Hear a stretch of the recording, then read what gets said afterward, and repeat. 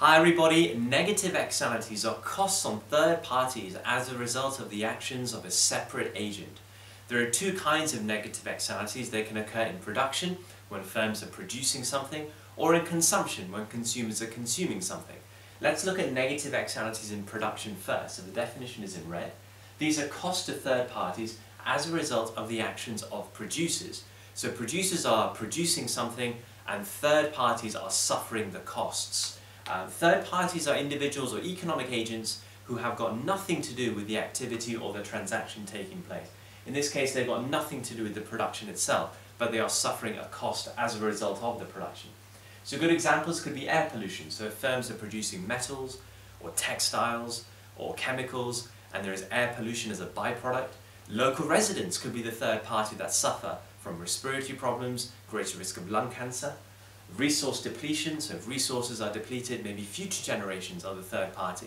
They suffer from a loss of income, they suffer from not being able to consume the goods and services made out of those resources.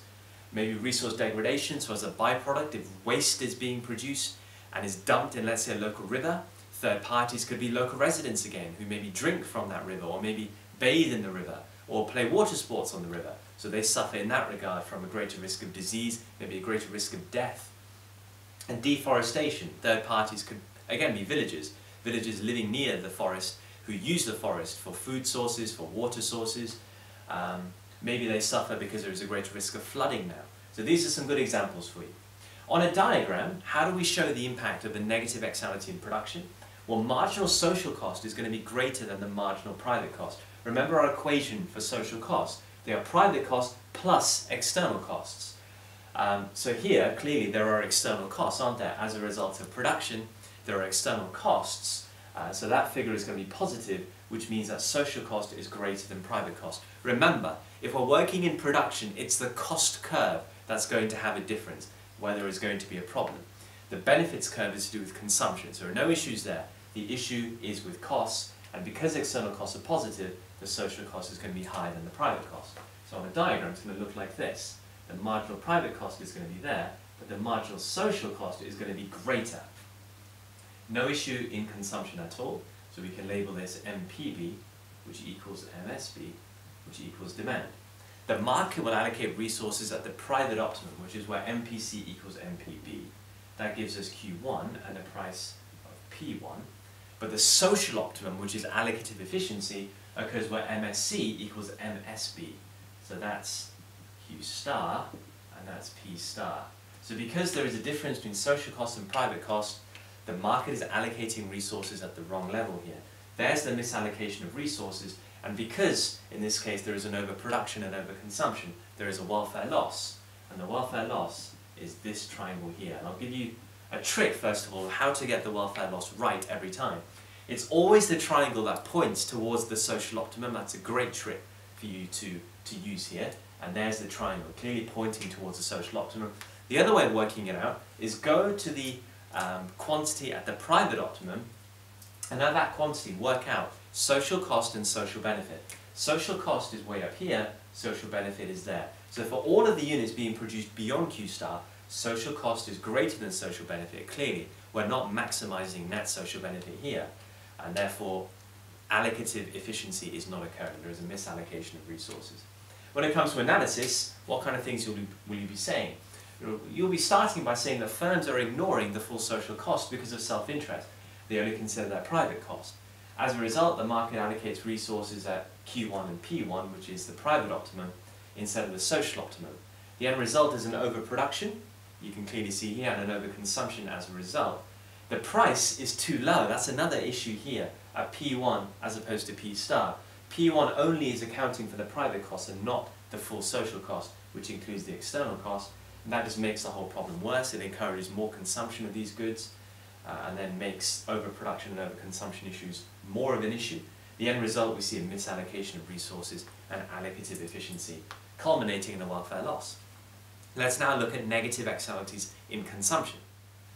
Negative externalities in consumption are just costs to third parties as a result of the actions of consumers. So for example, consumers might be smoking and there might be an impact on a third party, bystanders, who inhale the passive smoke and are at greater risk of lung cancer or suffer respiratory problems. Those who excessively drink alcohol, third parties could be health services, police services that have to deal with treating them, or dealing with the crime as a result of their actions. Excessive sugary drink or fast food consumption can have a significant cost on the health service again, extra cost of treatment as a result of obesity-related issues. Could be a negative impact on employees who have to suffer lost productivity or days missed from work. The same thing can be said for excessive alcohol consumption. We get the idea of negative externalities in consumption. On a diagram, what do we draw? Well, the issue here is with the benefits curves. The marginal social benefit will be less than the marginal private benefit, and that's because there are negative external benefits here as a result of consumption. So when consumers are consuming, there are negative impact on third parties. So the external benefit part of the social benefit equation is going to be negative here, which means on a diagram, we're going to have this. No issues in production at all. So we can say that MSC equals MPC, which equals supply. No problem in production. The issue is in consumption. Private benefit is there, but social benefit is lower. There's the marginal social benefit. The market will allocate scarce resources at the private optimum, which is here at Q1 and P1, whereas society would like resources to be allocated at the social optimum, which is where MSB equals MSC. That's Q star and that's P star. You have a misallocation of resources right there. Clearly too much is being produced here, an overconsumption and therefore an overproduction. Again, if there is allocative inefficiency, there is going to be a welfare loss. The welfare loss can be seen here. Remember, it's just a triangle that points to the social optimum, but we can be more specific here. At Q1, you can see that social cost is up there, whereas social benefit is down there. So all of the units being produced beyond Q star are being produced at higher social cost than social benefit. That's clearly a loss to society. In terms of your analysis, you would say consumers are ignoring the full social benefit of their actions. They're only considering their private benefits due to self-interest. The end result is that the market is allocating resources at Q1, P1, where MPC cuts MPB, and that leads to an overconsumption and then an overproduction of these goods and services. And as a result, there is a misallocation of resources, too many resources being allocated to this market than is socially desirable, resulting in allocative inefficiency and a welfare loss to society. So that covers negative externalities perfectly. The detailed analysis examples and diagrams. Let's do the same for positive externalities next. Thanks for watching, guys.